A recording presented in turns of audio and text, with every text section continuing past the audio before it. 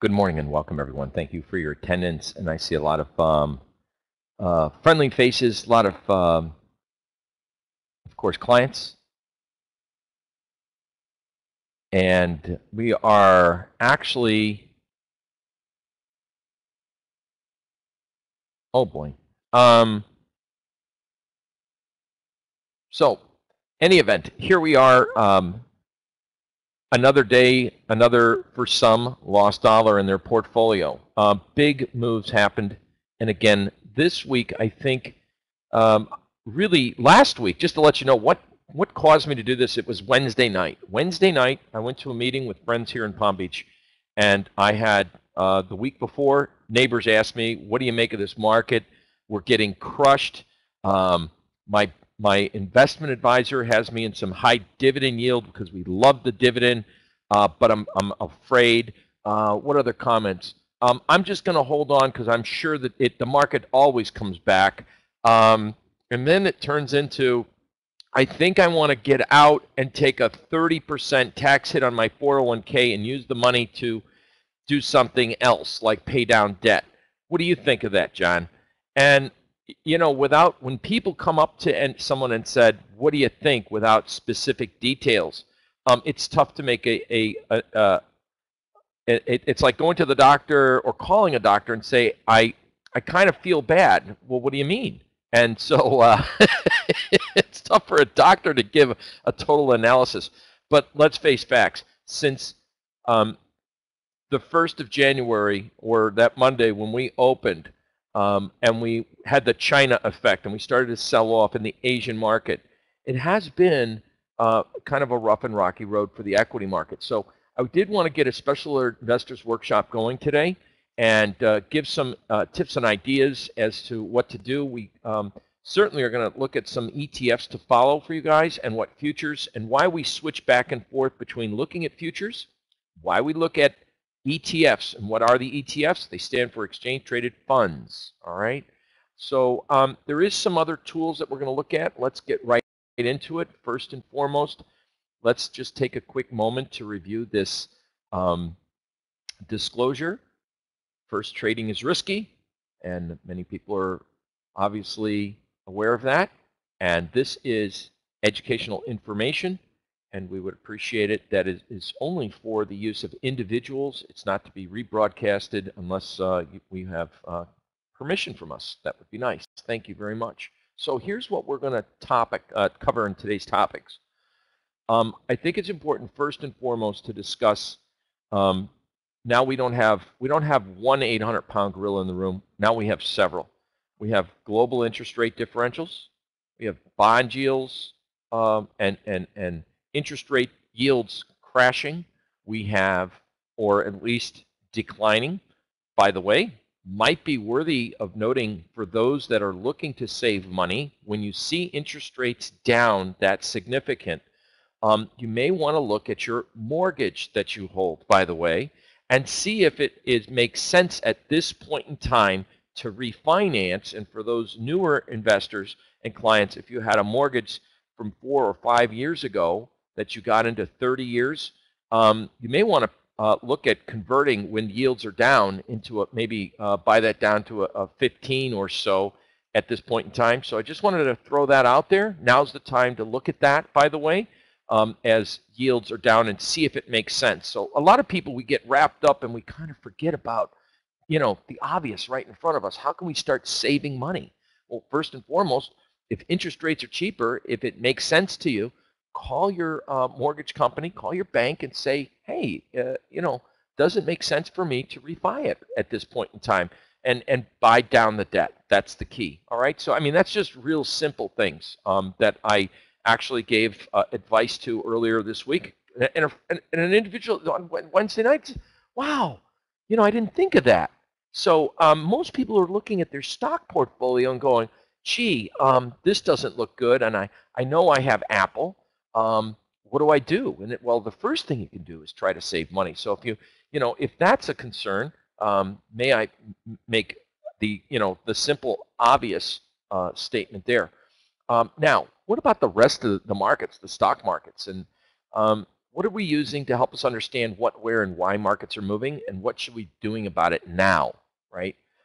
There's a couple of things that I'm going to talk about that I thought that would be interesting as a quick review, because since we're not really quite in a bullish market environment, we've been in a bearish market environment. The market's going down.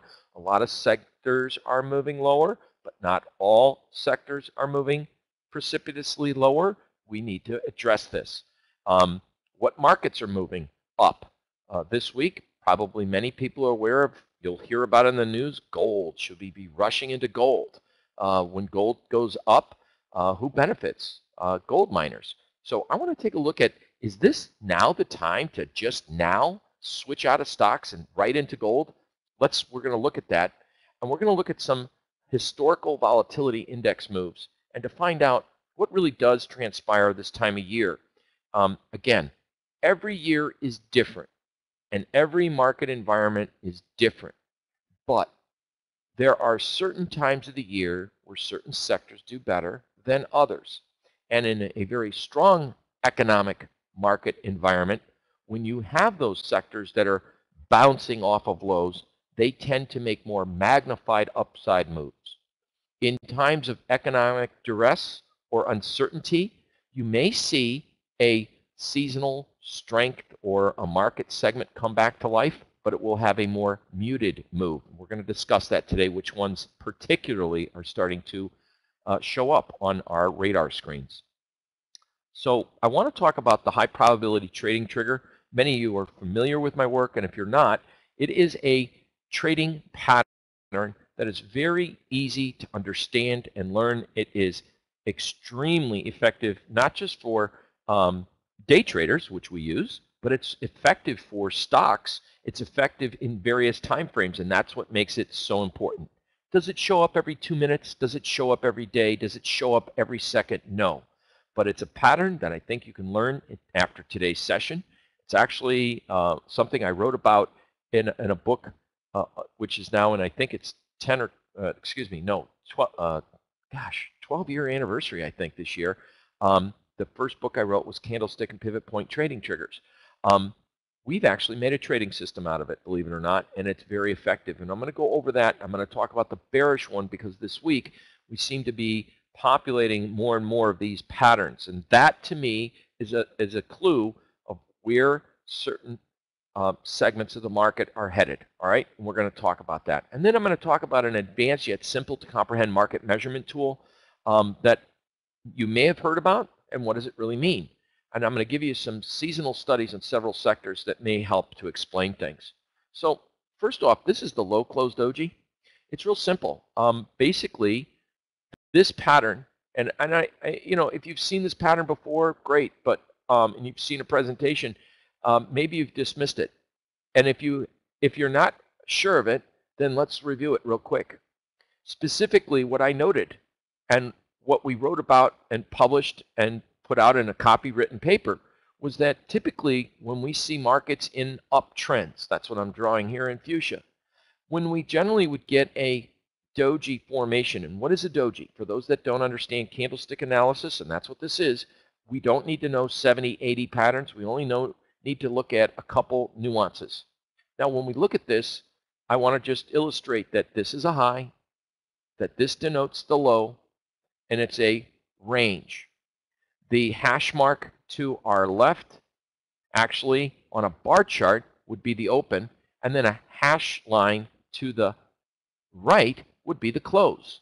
That would be on a bar chart. And it shows equilibrium, that the market opened, it traded up or it traded down, whatever it did, it went back and forth, and at the end of the day, it closed at exactly where it started. That is what we call indecision. After a strong uptrend in the market and you get indecision, it does not necessarily mean that the market is going to fall. It signifies a pause. Now, in candlestick analysis, what it signifies is that it demonstrates the level of which the market opens, and then we demonstrate from which a market closes. And if the market has a lower close than the open, it fills in and it forms. In your colored charts, it would be red. In black and white, it would be black. So this next candle signifies simply illustrating real quickly, that's the high, That's the low. This was the open, and this is the close. All that signifies is that the close is below the open. It's very simple.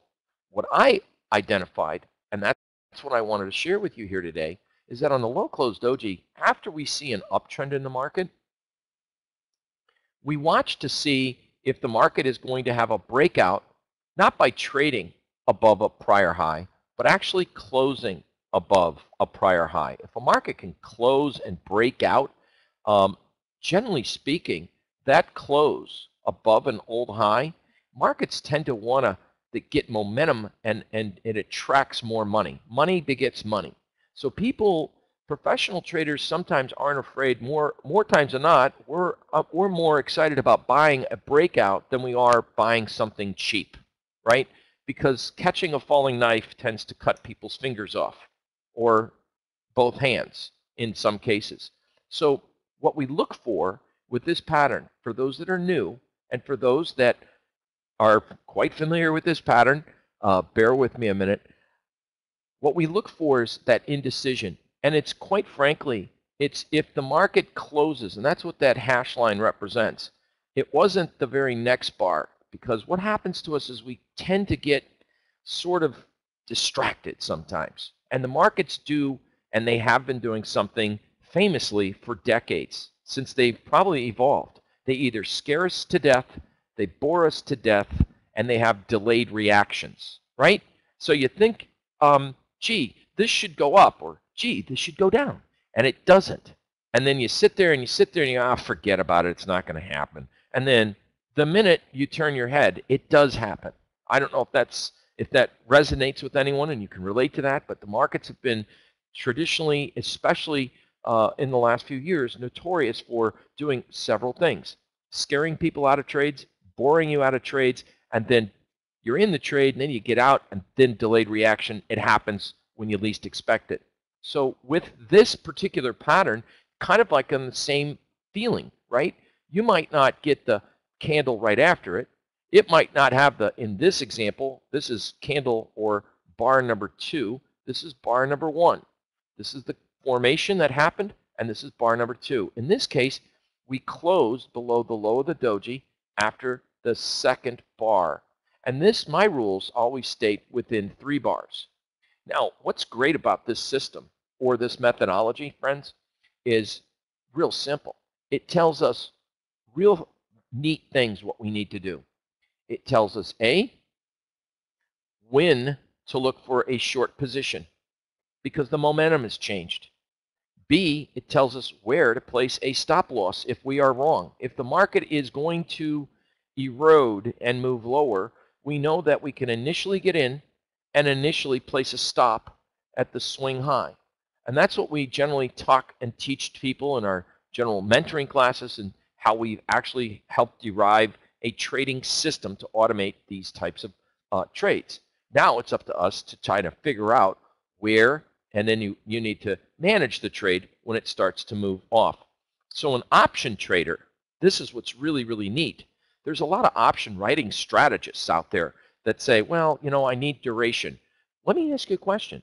If you had a pattern that you could identify that should give A, when the trigger happens, when, if you're wrong, managing risk is always the key to success. Managing risk is the key to success. If the market 2 bars later came all the way back up and closed above this high, you'd be wrong. And so then you'd be able to get out of the trade, right? And for an option writing strategist, if you could identify that type of pattern, what would you might want to do? Sell some out of the money calls? You would know that you probably should see immediate results. Immediate results mean I don't want to see the market just linger here for a day or two. It might, but I want to see effectively immediate results within the next couple time periods. I want to see this market go down. So if I have the trigger for a day trade, that works well. For a position trader or an option writing strategist, this works extremely well. We had one of these patterns earlier this week in a small little company. Many of you are familiar with Facebook, right? And it was actually one of the patterns that we put up in our own trading room and gave people an idea what to do. So if you don't mind, I'm going to go up and I'm going to just put up Facebook here real quick because just so that you could see the pattern and how it evolved, right? And this is one of the things that on an intraday basis, I think end-of-day traders, intraday traders, everyone can kind of identify with what I just pointed out. That was a doji. What are the rules? After an uptrend, we had a doji. In fact, what we've done is we've color-coded. You can see where it is maroon.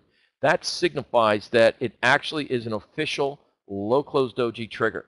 So if you're thinking, well, maybe we could come down and there's a gap here. What is a gap?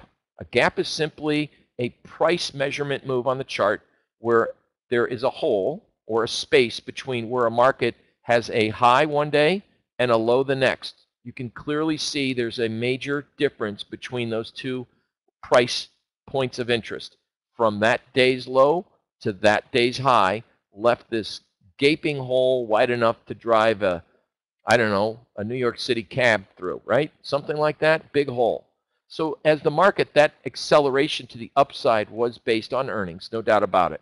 So as an end-of-day trader or an option writing strategist, this would be a great way to say, gee, if the market just stalls, pauses, and moves lower, I might want to look at selling some out-of-the-money call options there if you're an option writing strategist, right? So I did want to make sure I mentioned, how does this pattern work? How is it effective? And can you scan for it? And the answer is simply yes. I mean, Facebook's kind of notorious. It had the same little pattern back over here, as you can see back in November, right? And another thing, it gapped higher, and what did it do? It eventually came down and filled the gap. So we have these really powerful setup patterns that you can look for, and this is an end-of-day chart. So then you can kind of look at certain names as you go across, and if you ever see that pattern, and quite frankly, we are seeing that pattern formulate in a lot of names. It's such a powerful pattern that we created a scanner for it. We have, as you can see here, the high closed doji is the opposite pattern, but we have low closed dojis. We have different conditions. We have weekly time frames. So can you imagine if I populated a chart even on a monthly basis? How many people remember Amazon? Or have heard of Amazon or used Amazon? That really was a dumb question. I apologize. But after I've just taught this pattern, the reliability. Now, what's kind of interesting is on a monthly basis. Now, that we just looked at an example of a daily chart, this is a definition of an uptrend. I'm sure everyone would agree. That everyone now knows what a doji is. That's the low, and the market on a monthly basis closed below the low of the doji on a monthly basis. An option writing strategist would probably have the idea that the close to the open, or the high, above the high, is going to be my initial risk. That might be too much risk to sell that stock outright, but one certainly would have the idea that we should see some immediate downside. So a monthly option writer is now looking at least 1 to 2 bars so that you know that how much time do you need and which option may you want to write to collect more premium. So I wanted to address the pattern that seems to be very prevalent. When I look at this pattern, like we had also back in 2013, we saw a multiple month decline that worked. So while you continue to see the movement, and again, as we start to look at Amazon pulling back, one thing I wanted to make mention to you is, how much further can this stock go? Well, we do have a lot of support longer term, closer to like the 400, 425 level. Can Amazon get there? That's $100 from here, folks. That's $100 from here. I don't know if it's going to get there immediately, and if it does, immediately means in the next 60 days, right? But it's certainly, as you can see, I've drawn in there, it seems to be following a trend path. This would be, quite frankly, not a surprise to see it back down in there, and I would not, repeat, not start selling if it dropped down there immediately, right? One of the reasons is, as this market movement, which is different from this time over here, we started to see the market break down and started to see a volume move start to fall apart with that movement. And then it just went sideways for a year and a half and then exploded to the upside, if you can see what I've just drawn in there. So when we look at chart patterns, and I think it's very easy for someone to look at their portfolio and even look at, for what I want to address is how many of you have a portfolio, you don't look at it every day, you have a 401k, or you've put money into it, and you're down. And everyone's looking at those statements, don't get me wrong. I mean, everyone, you hear the nightly news, you're on Google, Yahoo Finance, everybody's the nightly news, for gosh sakes, right? Everyone now knows that crude oil is, goes down, so does the stock. So everyone's, regular everyday people are conditioned to watching that relationship as it's been existing for the last few weeks. What's funny is that more people are prone to look at the macro and listen to the news and then look at their statement, but not pick through that statement to find out what it is that's in that fund or segment that they're in. Are you in an aggressive growth? Are you in conservative? Are you in a bond fund? You need to understand, if the term is aggressive growth, you're probably in what? Something that moves aggressively. What moves aggressively? Something that's very volatile. Recently, you have biotechnology stocks in the last few years that have been very volatile. You have technology names that everyone loves. After yesterday, we had a significant stock called, and I'm going to just point this out to you, LinkedIn.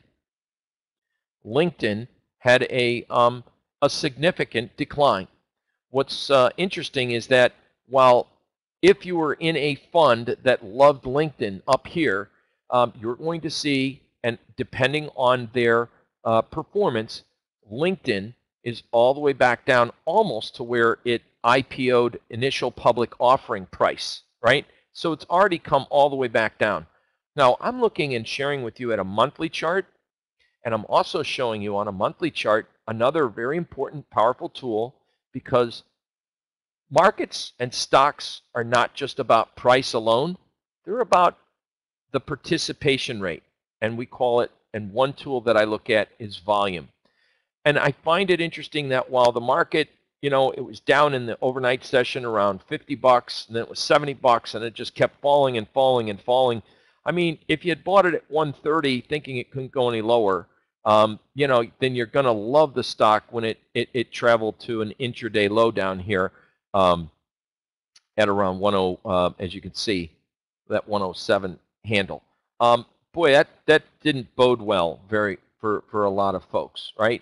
So just a view data window here, as you can see, actually we made a low of, and I thought that was true, we saw an intraday low close to 103, and we did, 102.81. 102.81. Let me change this up to an intraday chart, and just to show you the magnitude of what people might have done yesterday.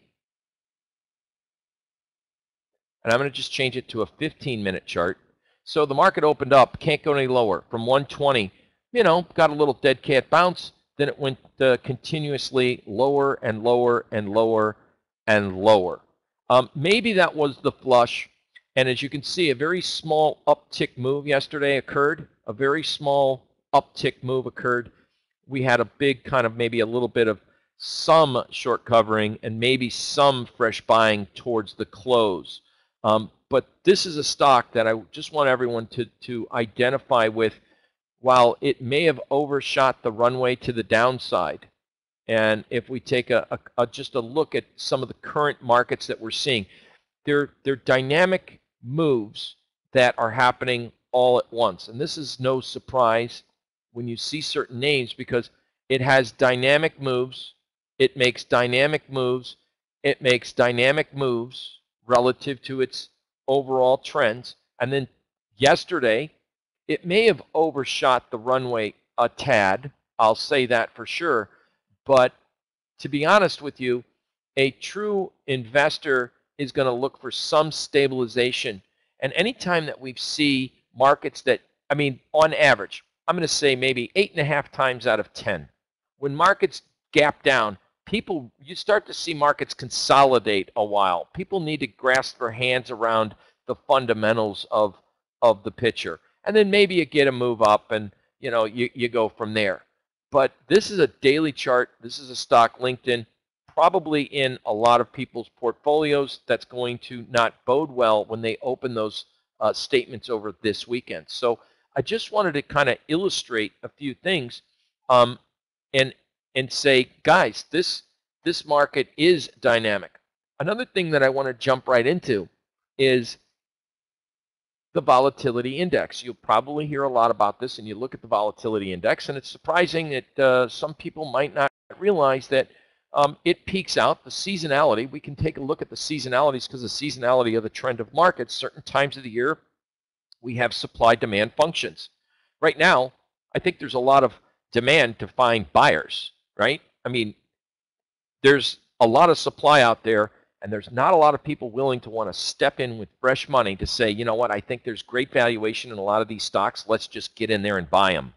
Some of the technology names, like a LinkedIn, like the Amazon, like the Facebook, these names they were a little heavily priced. Okay, so when we take a look at seasonality, and I'm just taking a look at an average time of the year, we typically see the volatility index make new highs, or as we get into that July, August time frame, and that's generally when we see volatility start to rise, is in July, and this year was no exception. And then we start to see the volatility contract, and then it kind of picks up a little bit, which it has right now in February.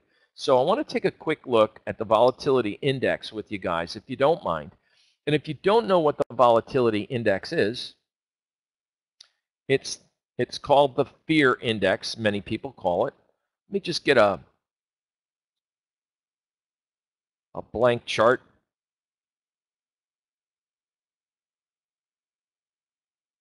Or try to.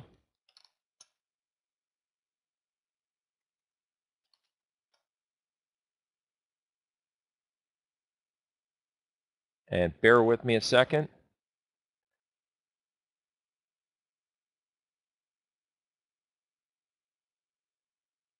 I think I'm going to take a pass on the volatility chart this week, just for the sakes of sanity. There might be a conflict between the difference of market movements here. A couple things that I do want to point out to you guys. Volatility this year, and there is the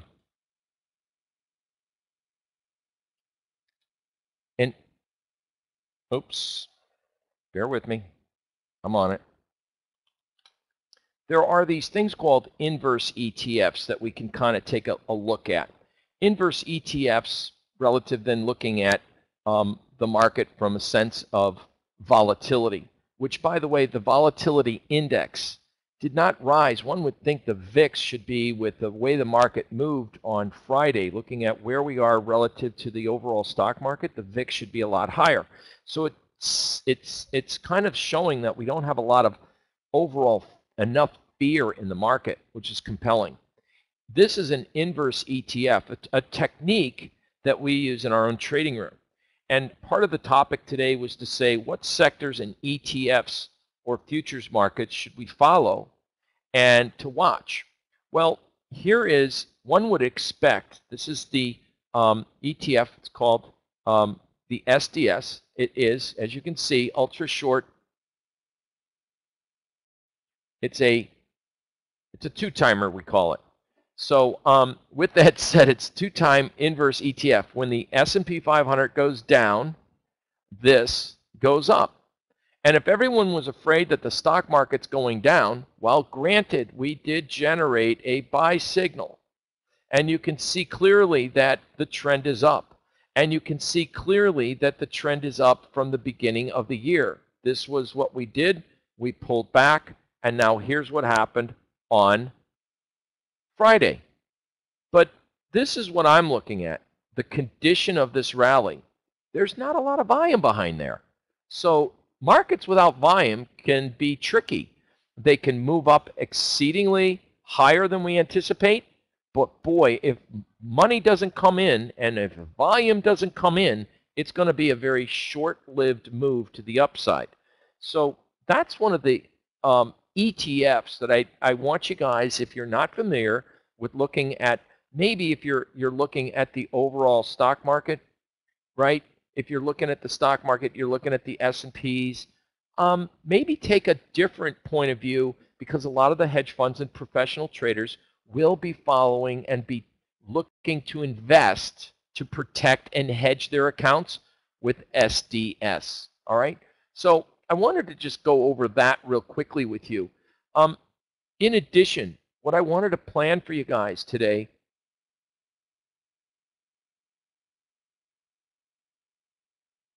get this up one more time.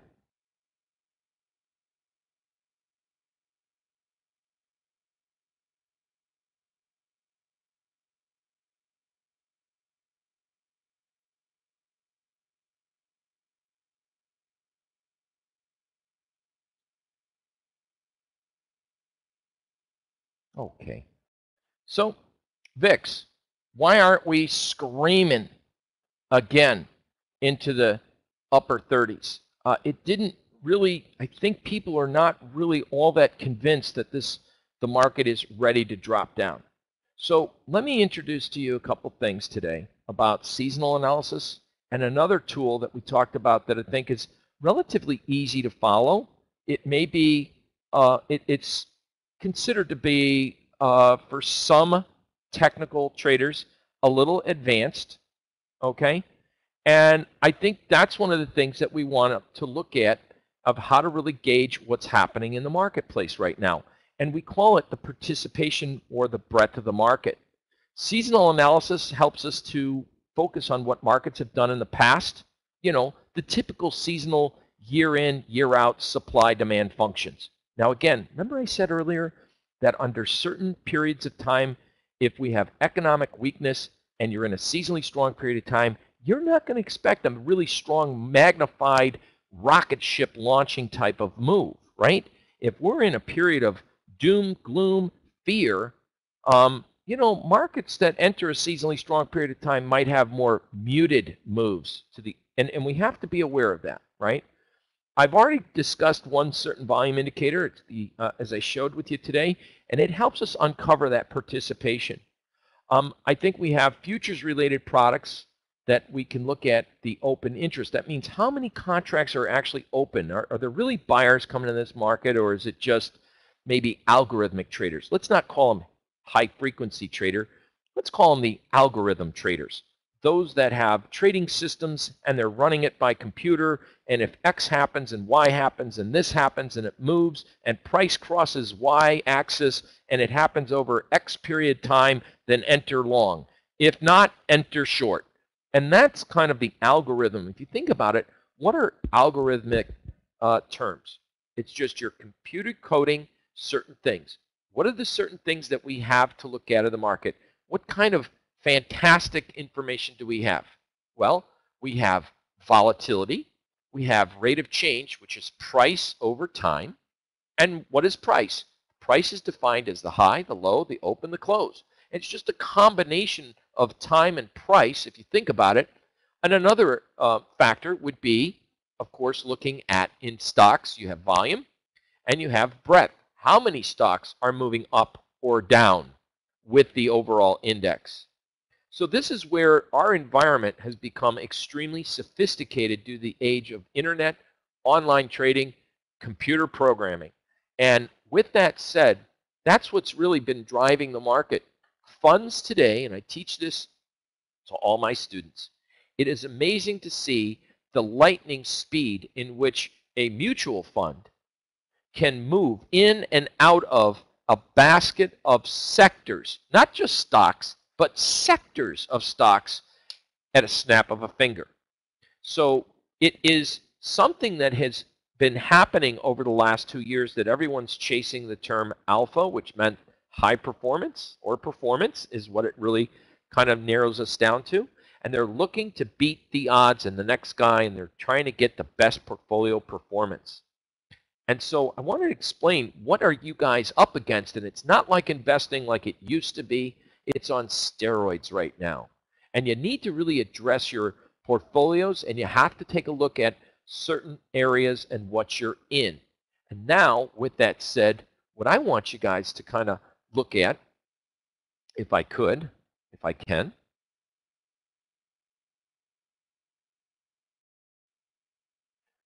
I want to focus that on a couple segments of the markets that this particular week, or it actually started last week, something that we were talking about in our own trading community. This is a seasonal trend of materials. Look at the typical names that you see here.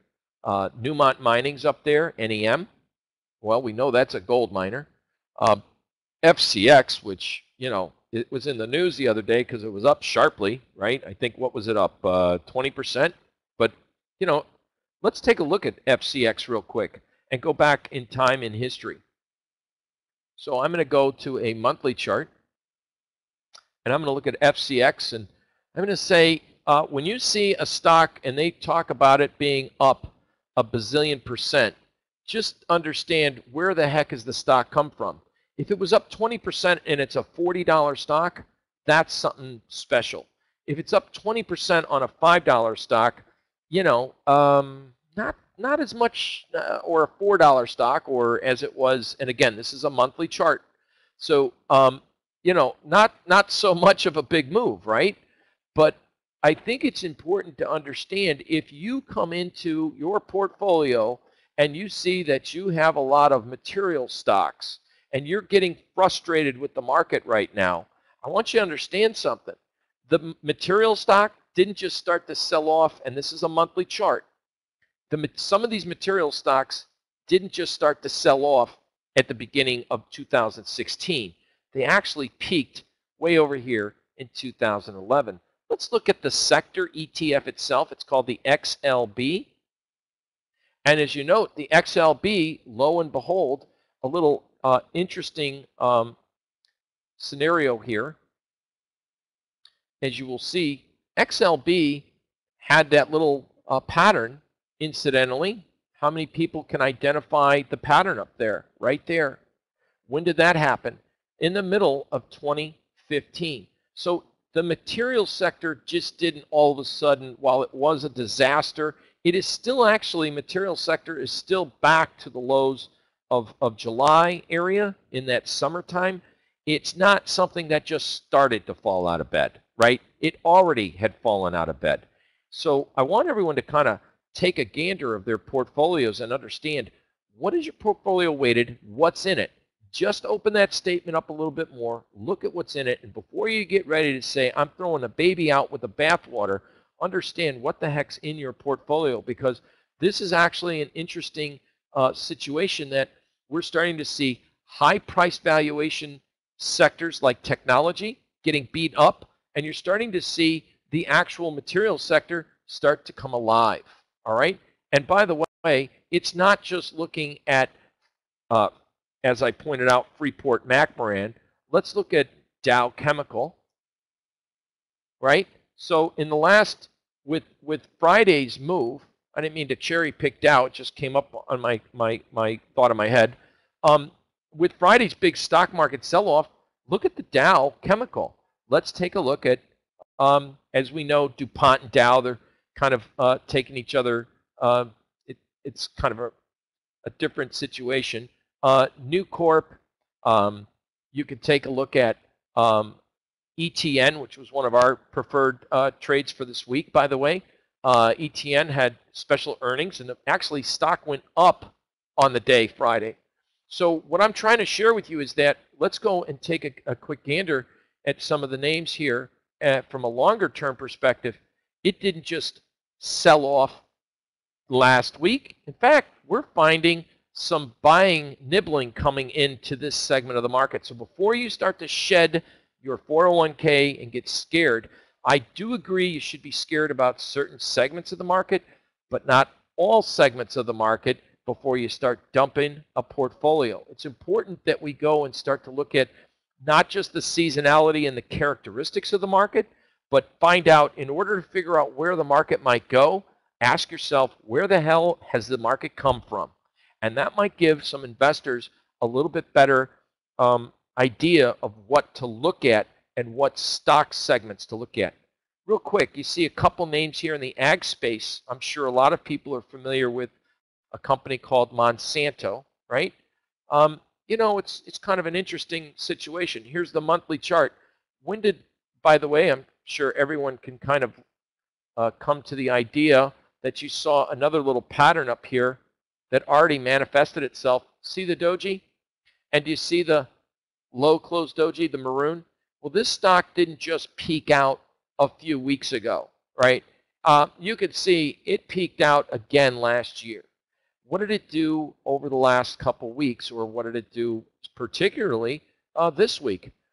Interesting, right? So I'm showing that not all segments of stocks are going down and not all sectors are going down. It looks like, what are we seeing?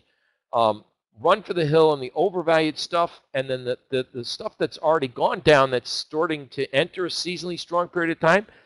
Maybe we're starting to see some, as this shows, nibbling going on in the marketplace, or that sector rotation.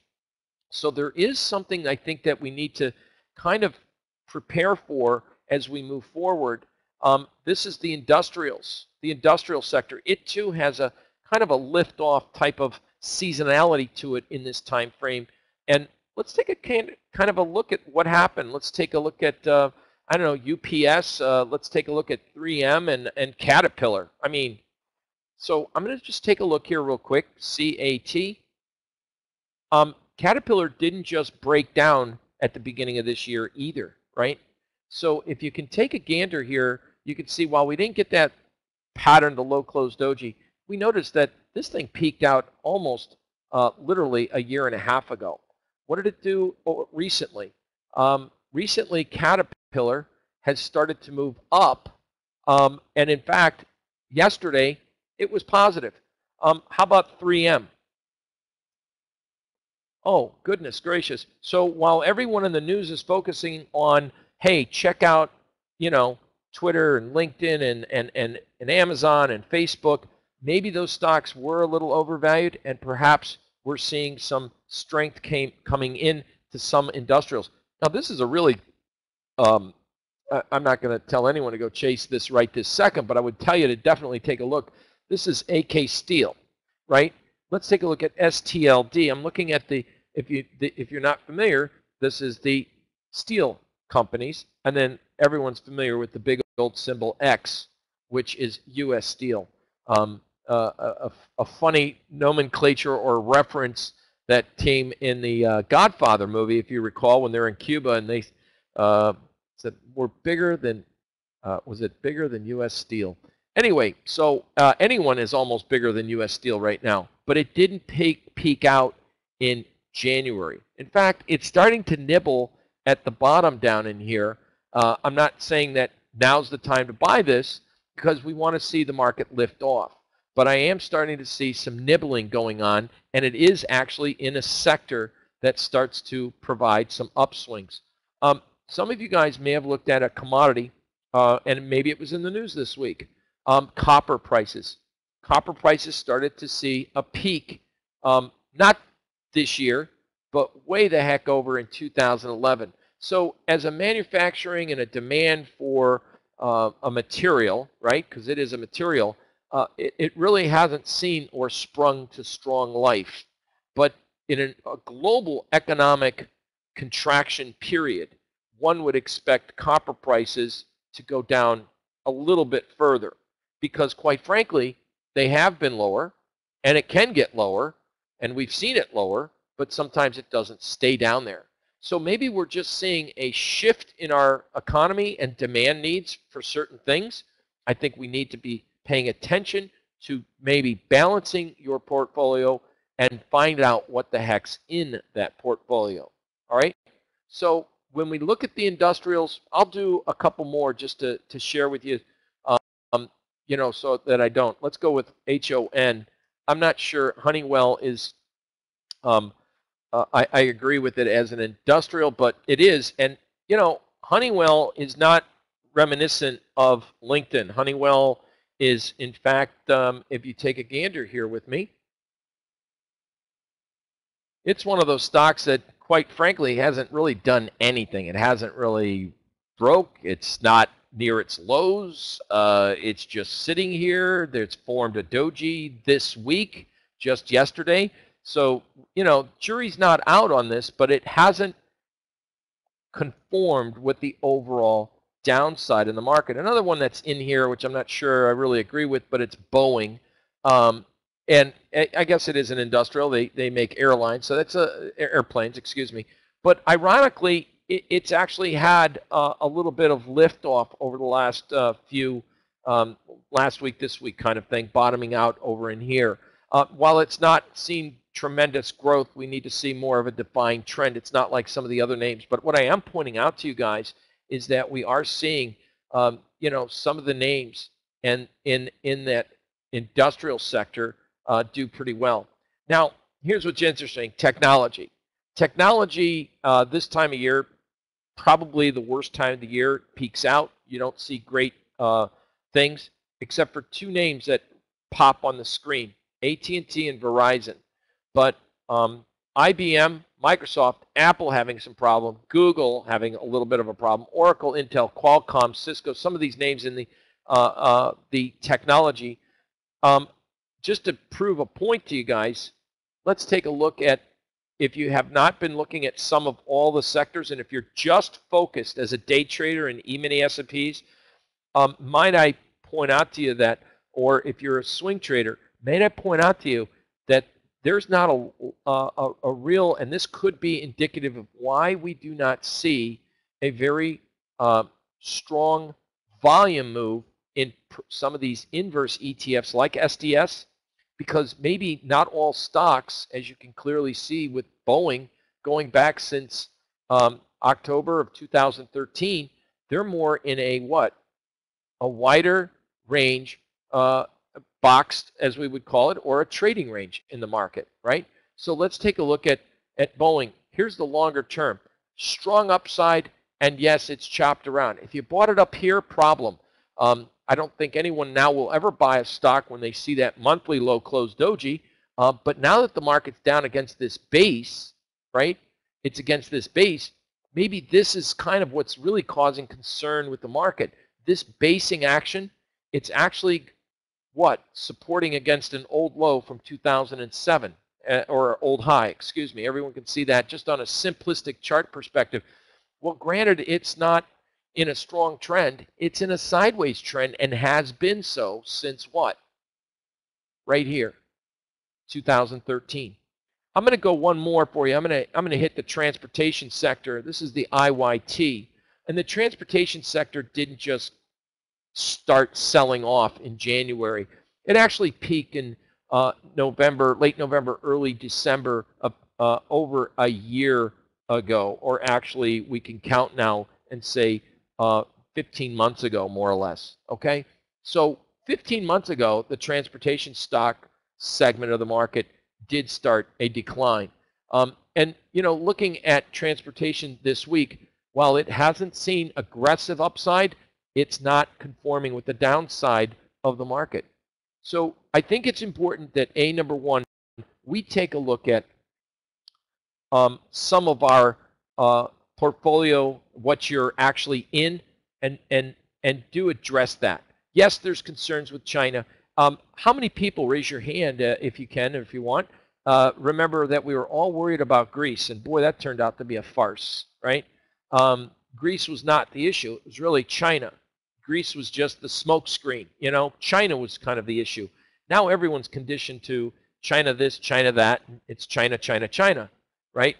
So I think what we really want to look at is, if everyone's afraid of the market, why aren't they going into inverse ETFs, and why isn't the volatility index seeing further upside? I think the answer is we're not seeing a lot of, or the entire segment of the market moving down right now. Utility stocks are positive by 7% on the year. I just wanted to go through this little workshop with you guys and take a kind of a review of what's happening here. Now, gold. This is the beginning of the year. This is in January, February, and this is the seasonal trend. Some years it comes early, some years it comes late, but right now, gold. This is like the worst time of the year to start looking at buying gold. Gold this week did go up, no doubt about it. Let's take a look at the conditions of that rally in the gold market. So I'm just going to use a simple little tool, look at GC, and let's take a look at gold. All right, so gold broke out. We can see a breakout. And in just the final 2 days,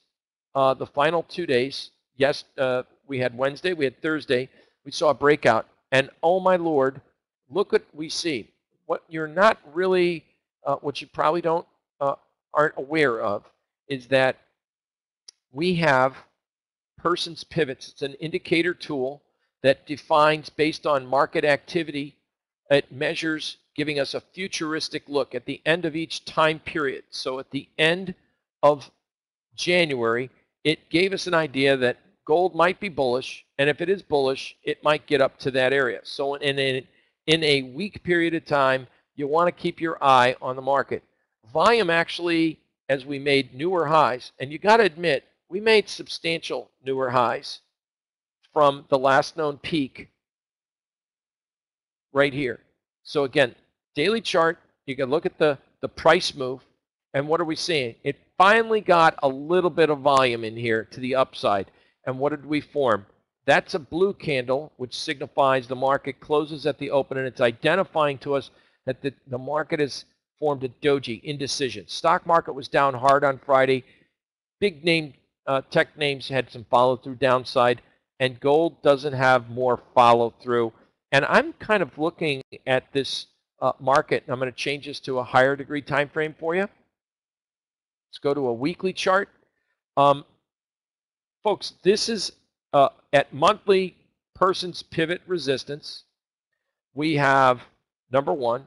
Number two, would you, if you were, you don't really need to be a rocket scientist, but we're pretty close.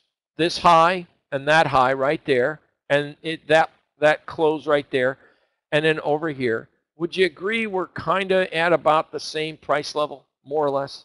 And what I would be looking at here is maybe there's substantial volume accumulation and people really are getting bullish on gold, and maybe this is getting ready to break out. Maybe it is going to 2,000.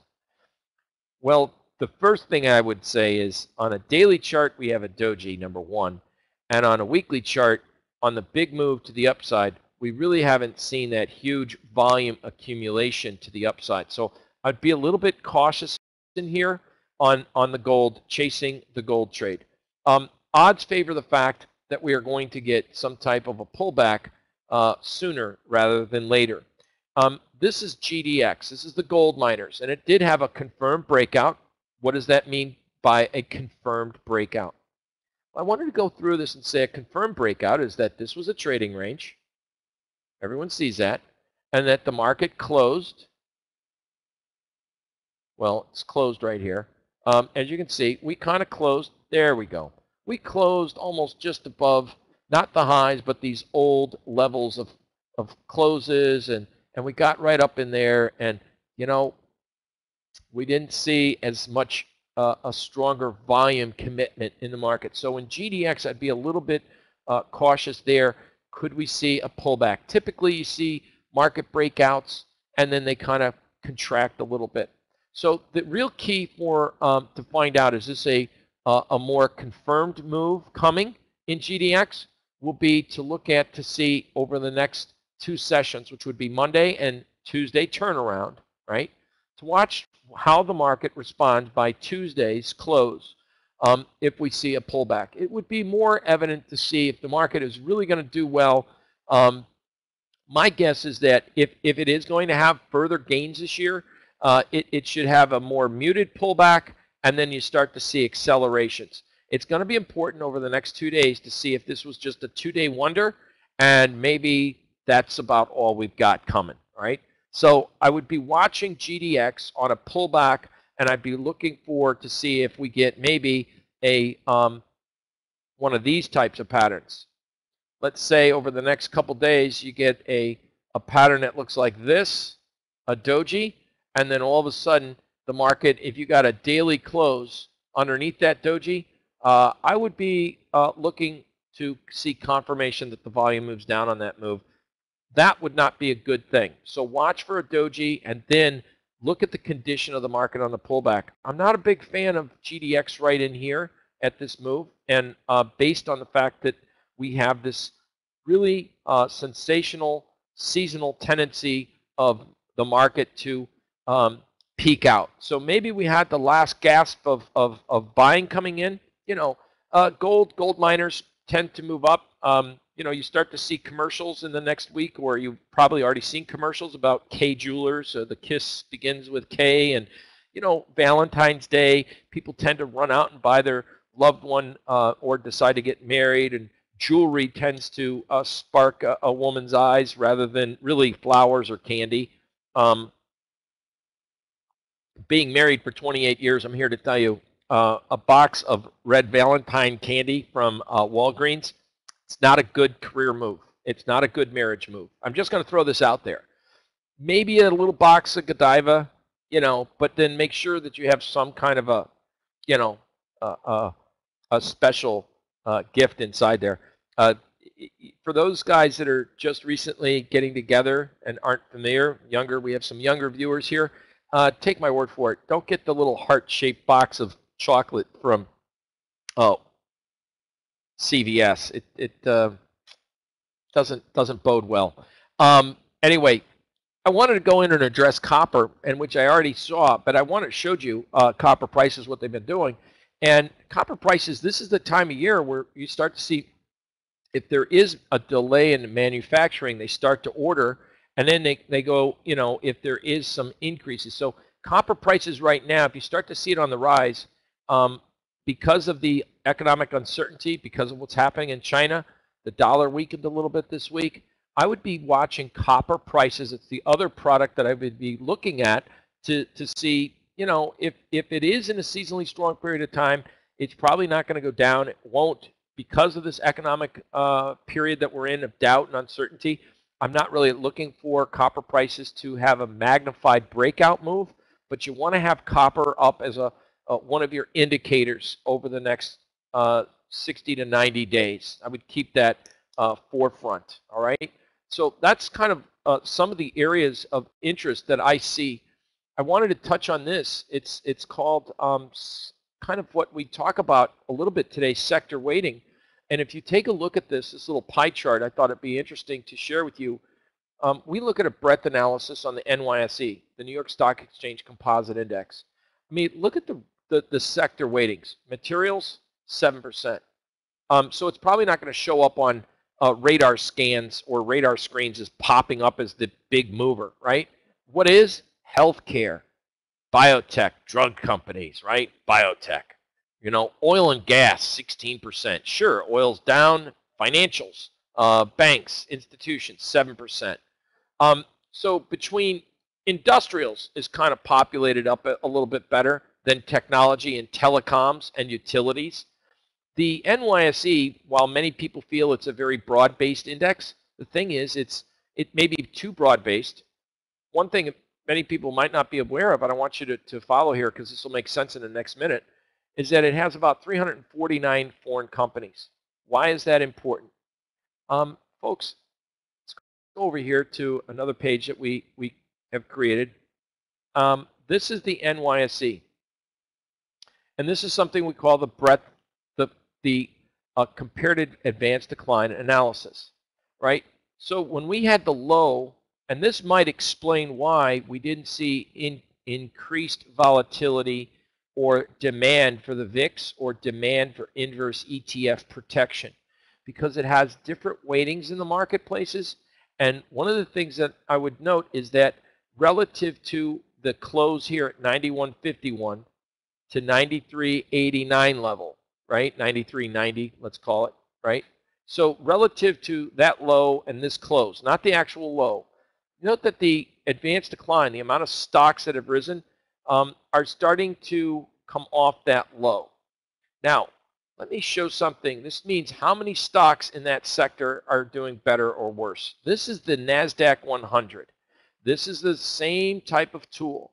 This tool shares with us how many stocks in the NASDAQ 100. As you can see here, the current close on Friday is the lowest close or darn close to the lowest close that we've had since way over here, right?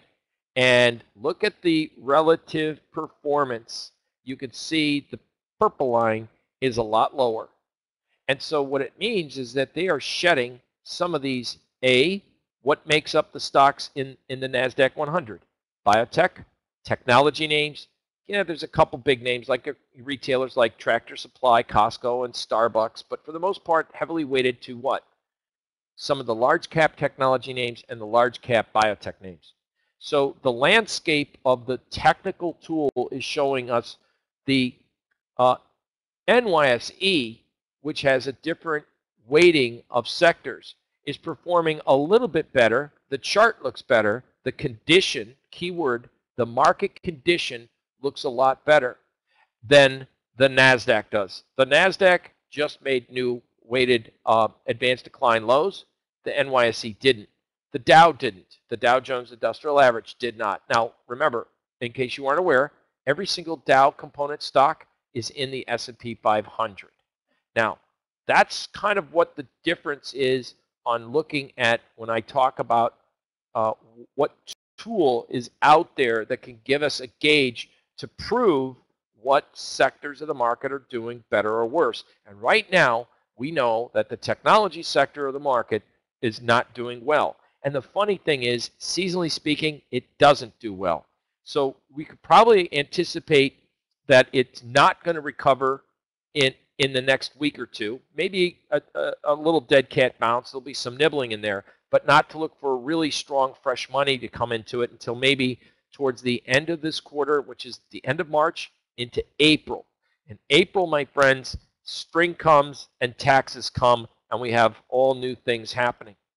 I wanted you to first and foremost get today a look-see at some of the technical tools that we're using, some of the technical tools that are out there, the conditions of the market.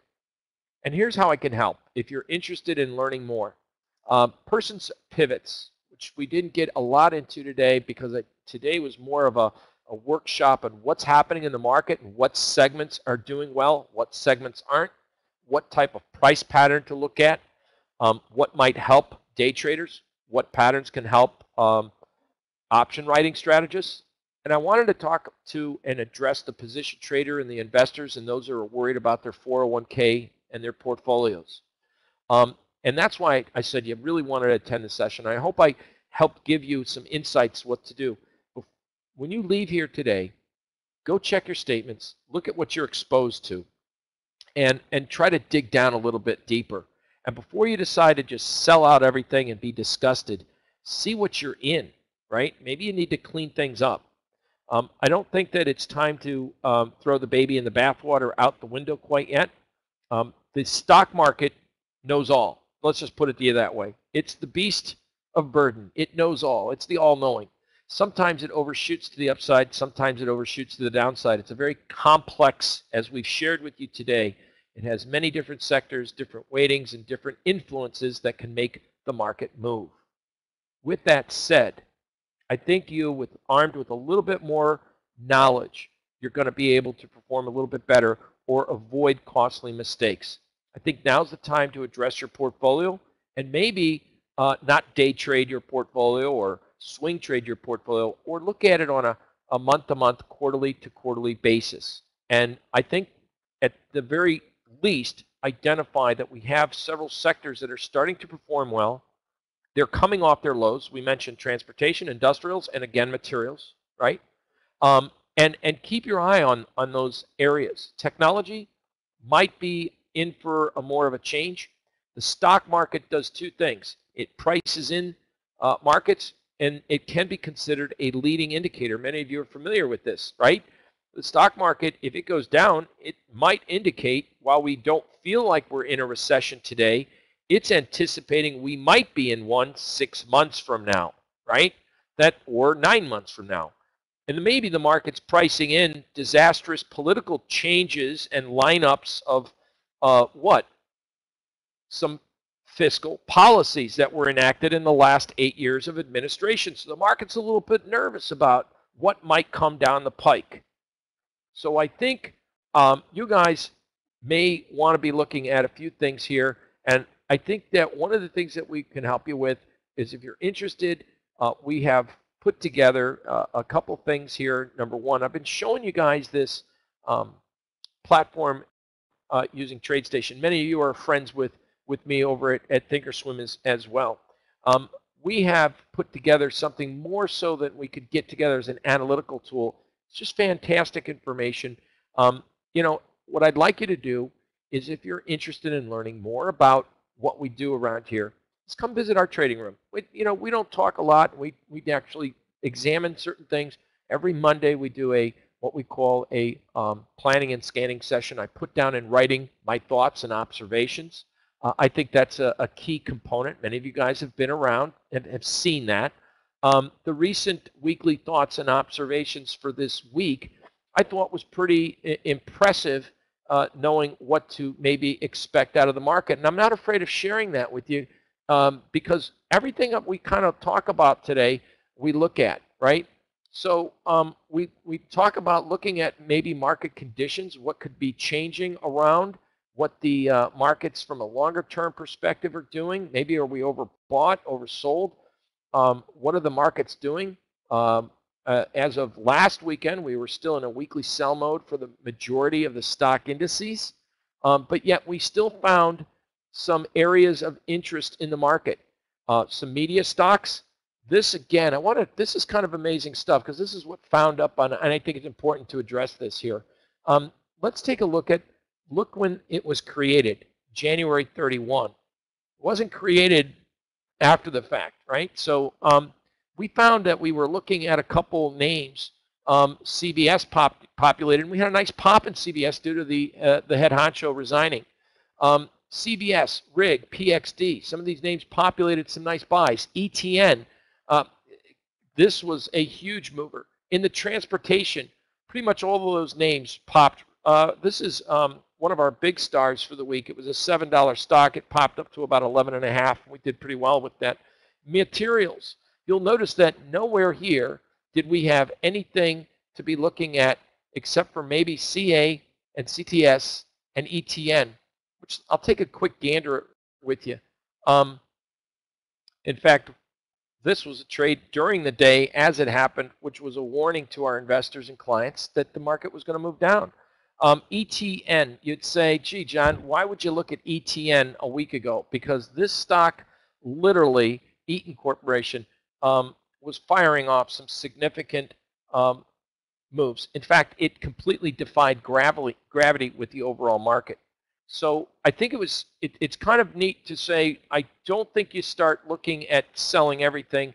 These were some of our bearish names for the week. Probably, the funny thing is Signet Jewelers is a story behind that, but that's for another time. I wanted to go through and just share with you guys what to expect, what to look for, what we do around here, but more importantly, get you guys to get engaged. Look at your portfolios. This is a volatile traders market environment. This is not for the squeamish. It's for taking action, right? Don't be just looking at the market and saying, oh, what do I do now? So I want you guys to take note. You can always find us here at Person's Planet. We do in-house mentoring in our office down here in South Florida, which is a good time for you guys up north. Our presentation, the tools that we use, if you're interested in learning more about how we design and analyze the markets and look for trade setups, it applies to all aspects of the market. With that said, we've run a little bit over time.